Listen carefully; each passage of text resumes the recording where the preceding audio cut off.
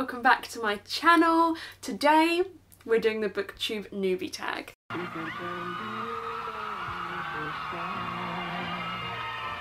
I originally wasn't going to do this. As you can see, this is like my fourth video. If this goes up in the order I think it's going to go up in. I wasn't going to do it because it just makes me nervous. I feel like with these kind of tag videos I should plan my answers, but then I'm not giving you like an authentic, answer. But, you know, most people when they're starting out do a BOOKTUBE newbie tag. It's a good way to get to know the person for the first time, and I just kind of felt like I should probably do it. Also, they get quite a lot of views, so I don't know who originally started this tag. If you know, comment down below and I will pin a comment, but I think it's a bit of a difficult tag to track down who originally started it, so I don't know anyone to credit, but if you know, do let me know. So the first question is, why did you start this channel? For me, I really wanted not only to talk to people about books, right? That's the answer everyone gives. Like, I wanted to talk to people about books, I wanted to discuss books with people, which is like true for me, obviously, but I also love the creative element of it. And for a long time I didn't have anything that was that creative element for me. I always need something creative in my life. At GCSE I did graphics and drama, I then did drama again at A-level, and then although I've been at uni this year and there is creative elements to my university course, it wasn't like enough. And I really love editing, I really love filming, I love talking to the camera, talking to people about books, so that's a really big part of it for me as well. Getting to know people in the BOOKTUBE community is probably just as big of an amount as a reason as well, but I feel like that's kind of like an element that not a lot of people talk about, and for me kind of the creative element is something that I do really enjoy. I'm not a big picture taker though. I don't love Bookstagram, like, I mean, doing it myself, I'm really struggling a bit.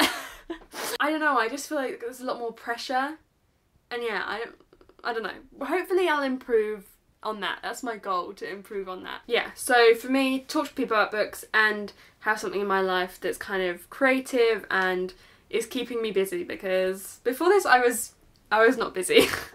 She wasn't booked up. She was not booked up. The next question is, what are some fun and unique things that you can bring to BOOKTUBE?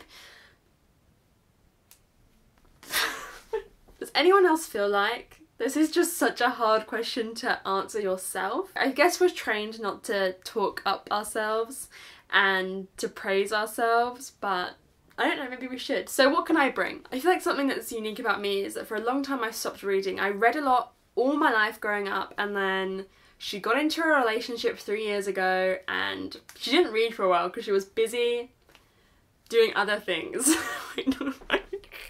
Yeah, I guess just I was in my first relationship and I was really busy with A-levels and reading just phased out. I didn't have anything that was exciting me to read, and I just like lost all motivation to read. So what is unique about me is that I haven't read a lot of the kind of like BOOKTUBE hyped books. I haven't read a lot of them. There's a lot of authors I haven't read, there's a lot of series I haven't read, and so what I think is unique about me is that I can read them for the first time now, and like you get a new reaction, which I don't think you get a lot now because everyone's read them already. I'm gonna do a series called Reading My First. I've got some really exciting videos lined up for that. Obviously my first one of that has come out, Reading My First Thriller. I'll link to that up above, whichever side, and in the description so you can watch. There's a lot of genres I've never read before, a lot of authors, like I said, that I haven't read before, and in that series I'm going to be reading lots of different things for the first time. So I feel like that's something unique about me,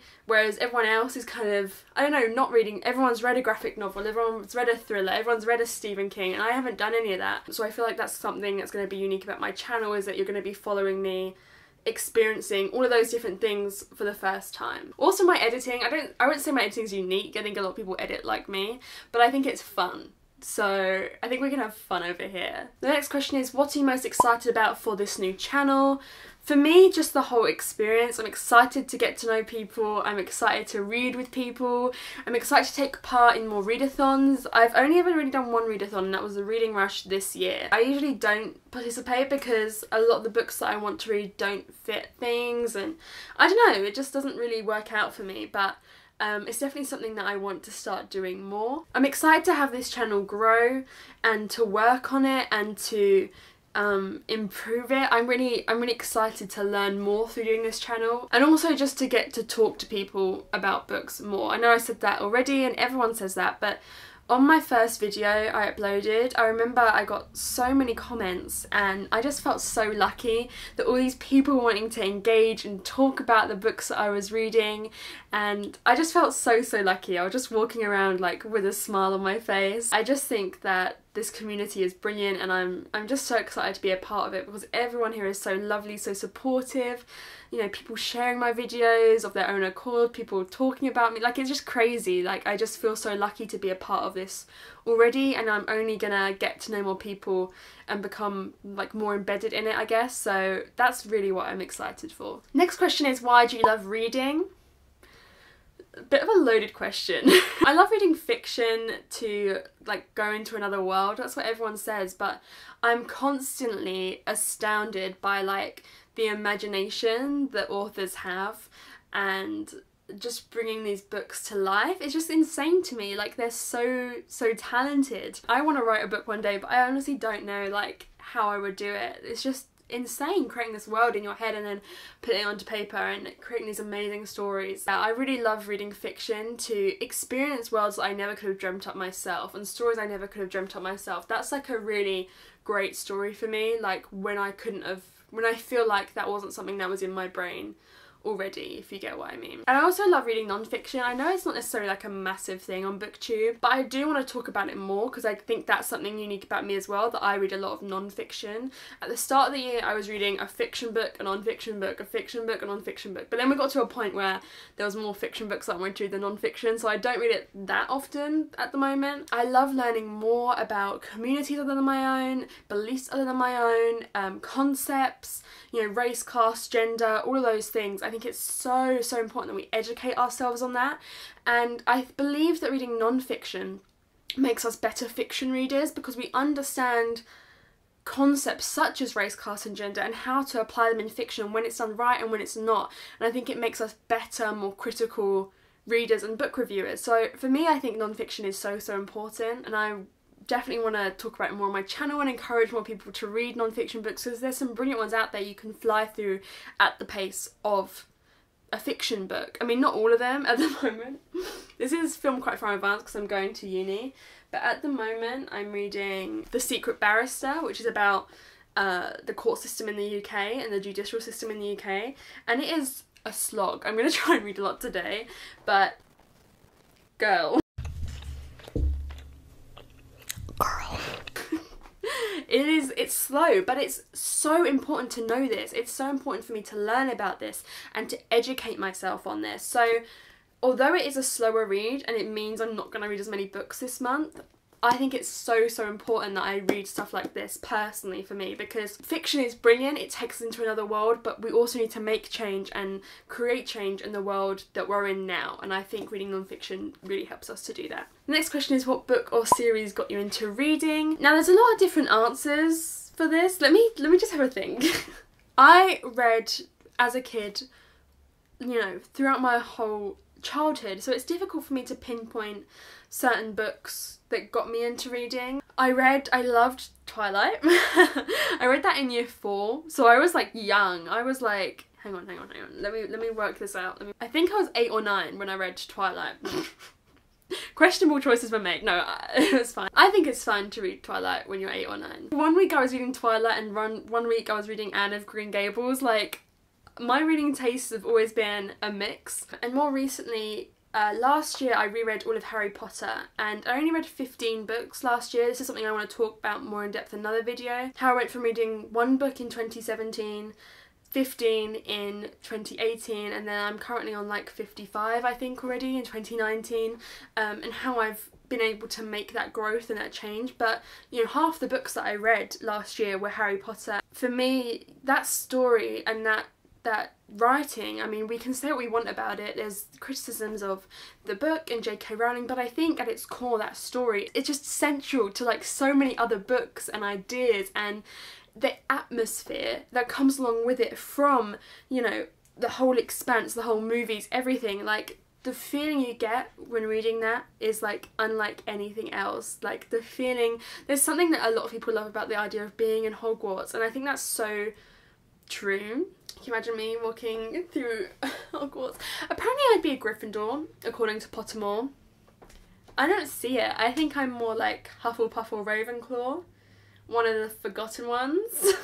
So definitely reading that last year was a great foundation for me to read a lot this year, I think. This year, the first book I read, and the book that made me just want to read and read and read and read and read this year, was The Secret History by Donna Tartt. I'm going to be speaking more about this in my next video that comes out, so I won't touch on it too much right now, but the experience of reading that and how much I loved it and flew through it and was just totally enamoured with the story it was the foundation of me reading this many books this year, and I'm so lucky that I read that at the start of the year, and it was just incredible. It was an incredible experience, and I think that was definitely a book that got me into reading, and reading this book for me is really a big reason why I'm here making these videos now. I think if I hadn't have read this, I would not be here making these videos now. So yeah, this is a really, really special book for me. The next question is, what questions would you ask your favourite booktuber? Now, this is a bit of a weird question for me. I ain't shy.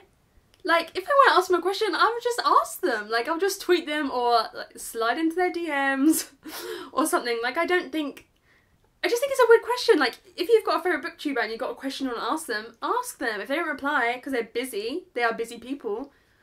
We're all busy. Who cares? If they don't answer, that's fine. But if you've got a question you want to ask them, go ask them. I think we can all guess here that my favourite booktuber, Books and I just think she's like so good at creating content. From a creator standpoint, I think the video ideas that she churns out are incredible. She is so on point at the moment. She has hit her stride.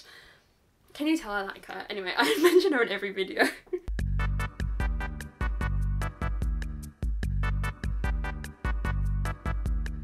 For me, if I wanted to ask them some questions, it would be like techie stuff, like tell me what you make your thumbnails on, what you make your end screen on, what you make your intro on, what you like. These are the questions I want to talk to people about, and people who are really good at it. What's the best thing to design on? How do you think I should design this? Like my channel or whatever.